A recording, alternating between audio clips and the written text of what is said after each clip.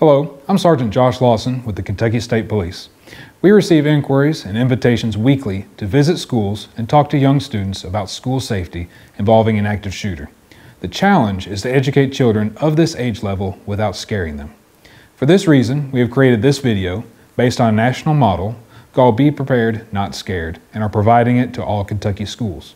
We hope that this video will be a useful addition to your current school safety programs.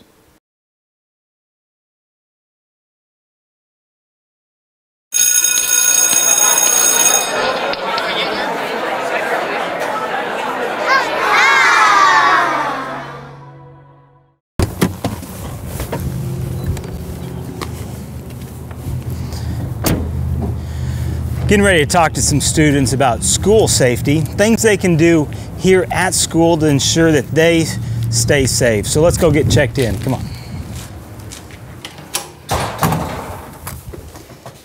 How are you today? Good, how are you? Good. I need to get checked in so I can talk to some students. Okay, please sign your name. Okay. And take a visitor's badge.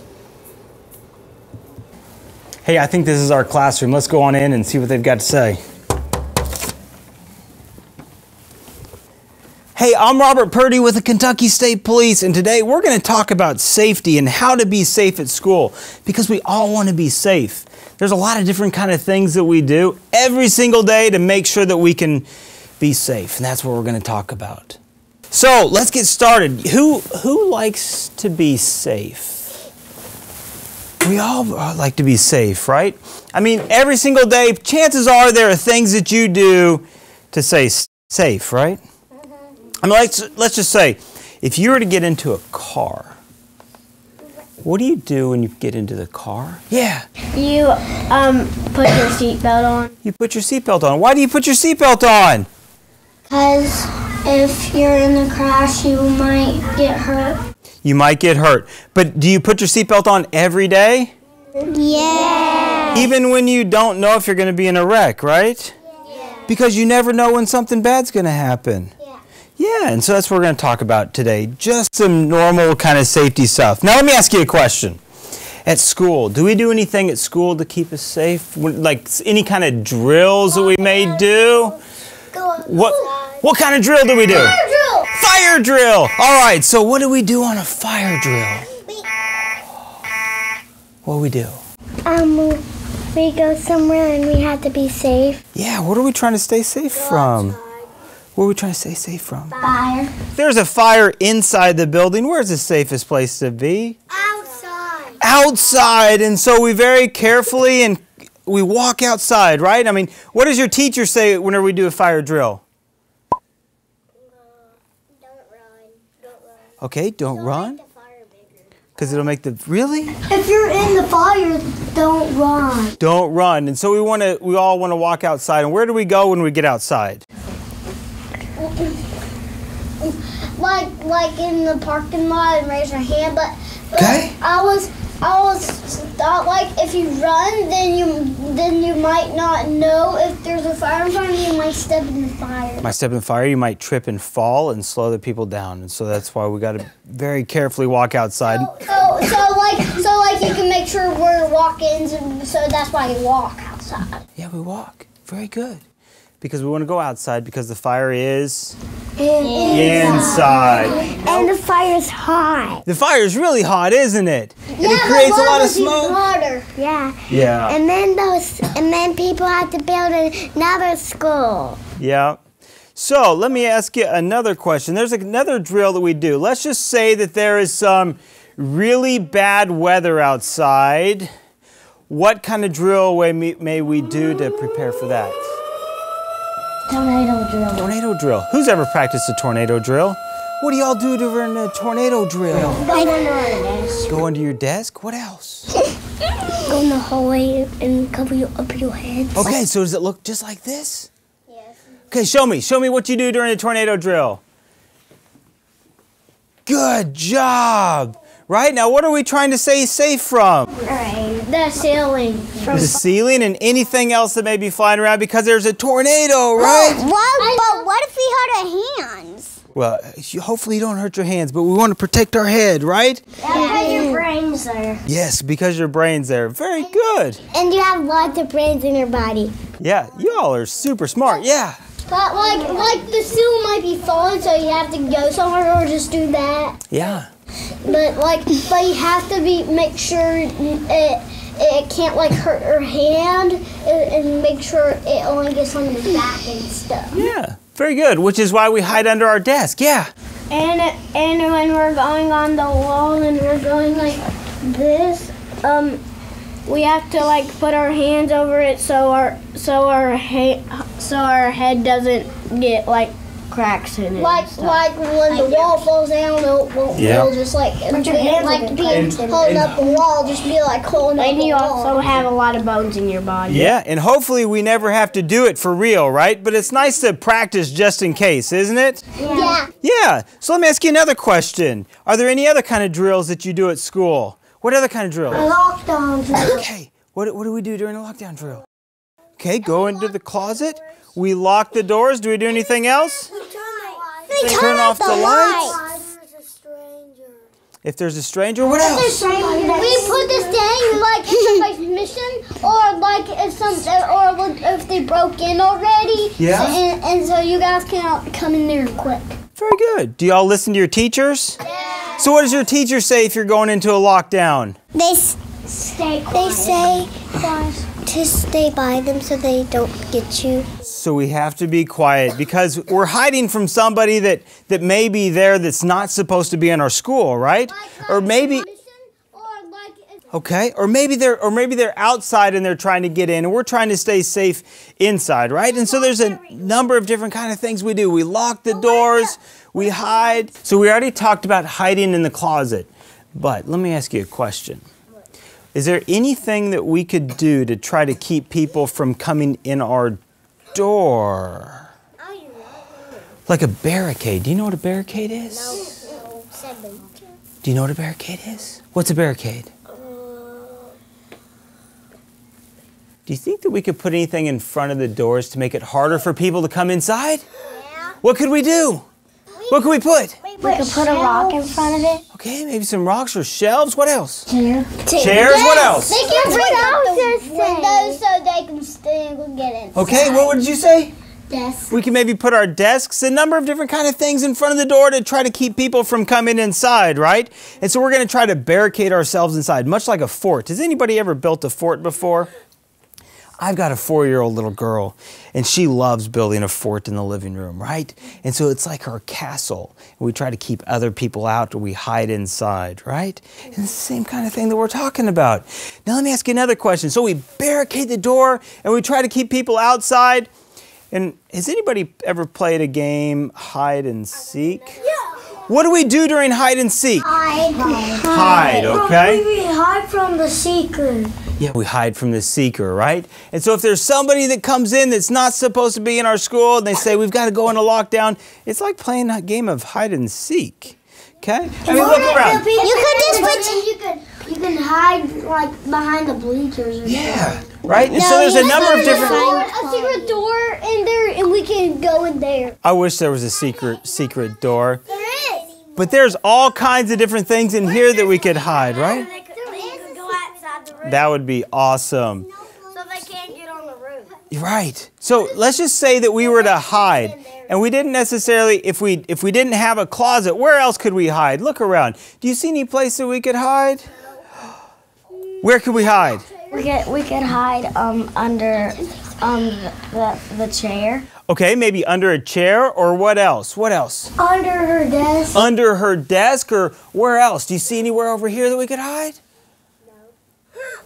Where? Under the table. Under the table, right? Or maybe you could go in the back corner or hide by the lockers. There's a number of different kind of places to hide because not every place. Hide in her closet. You could hide in the closet. I got a great idea. You can just hide right behind the door so when the door they can't even find you because you're right there. You have got all kinds of great ideas, and I like where you're going with this, right? I mean, we play a game of hide and go seek, and we don't want them to come find us. But let's just say that your teacher, I mean, because one of the most important things we can do is listen to who? Our teacher. We can listen to your teacher. Very good. Our mom. mom. Or your mom, right? Yeah, or Yeah, but when you're when, hiding outside the door, and there's a person coming out, like they won't see you because they can smash the door all the way into the wall, and you'll be right there, and they'll just walk out of the building. oh goodness. So let me ask you something. So when we are at school, we have to listen to our teachers, right?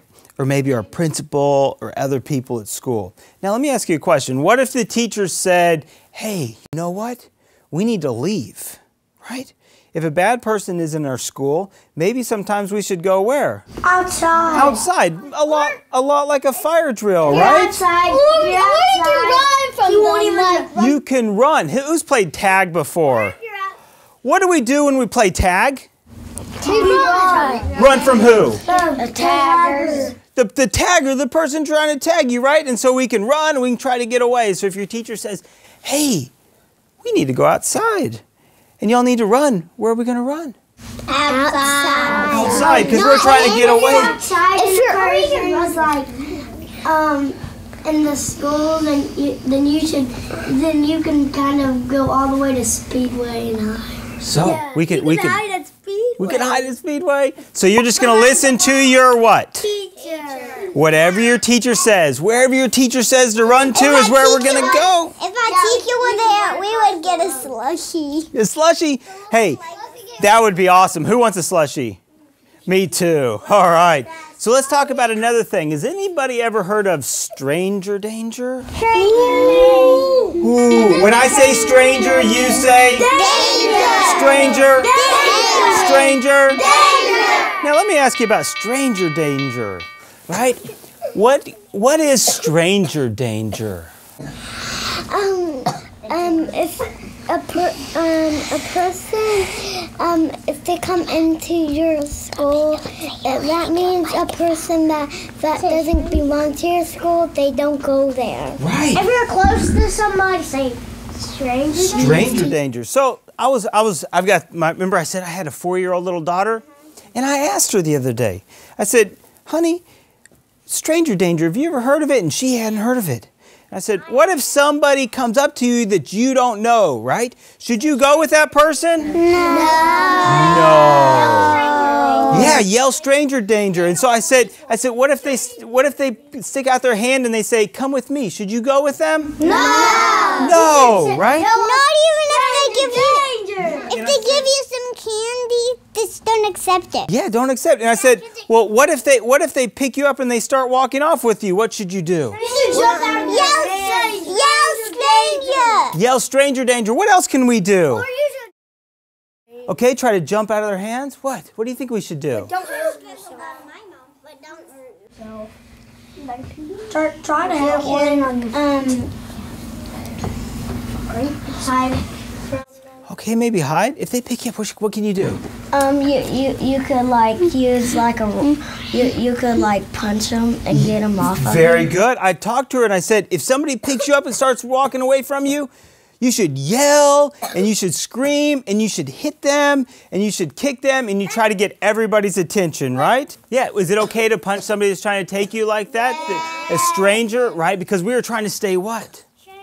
We're trying to stay safe. So I say stranger, you say? Now let me ask you a question. What if you were to see somebody walking through your halls that didn't have a visitor's pass and just didn't look like he should belong here? What should you do? Hide. Okay, hide. Oh, yeah, stranger danger. Who could you go tell? If you saw somebody in your school and you thought, I don't recognize them, right? They're not You can run to your house and tell your mom. Who could you tell at the school? Could you tell your teacher? You can run to the principal's office and tell her. Yeah, so if you see somebody that doesn't belong, you could always tell your teacher, You go to the big microphone thing and go, there's a stranger. There's a stranger, right? And so all of us working together can keep each other safe, right? I mean, you can help and you can help and you can help. Every single one of you have the opportunity to keep people safe, all right? So stranger? Danger! All right. So there's a couple other things that I want to cover and then we're going to review, okay? Now let me ask you a question. Whoever goes outside when you're at school, Do you ever go play on the playground or go outside and play? Yeah. Do you have to go out any doors to come back inside? Yeah. Okay, so when you go back out and you come back inside, what do you need to make sure about those doors? To Make sure they're closed, right? Because this school right here, this is like our fort. This is like our fortress. And the only way to keep us really safe here is to what? Lock the doors. Now, what if you're walking by the door and somebody's standing outside and goes, "Can you please let me in?" What? Don't open it. Don't open it, because who are they? Stranger. Okay, or maybe you should go tell a teacher, right? And let a teacher make that determination. Right, but they're not even supposed to come in a back door even with a visitor sticker, right? They should always come in the front door.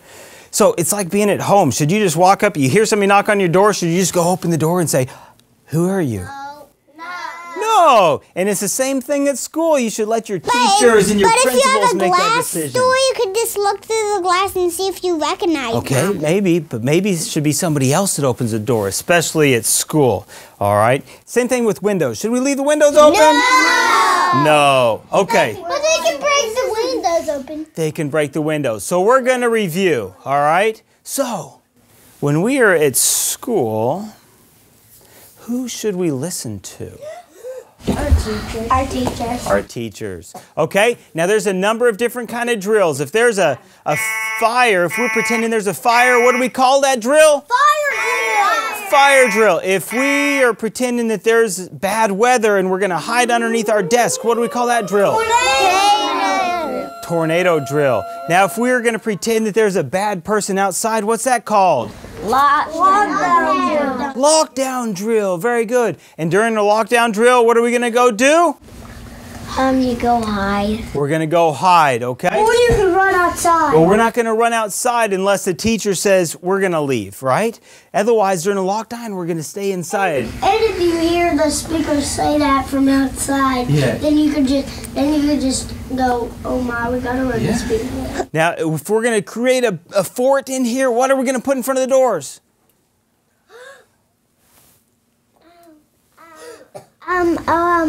A big rock, or you can put a chair in front of it. Okay, maybe some chairs and a desk. What's that?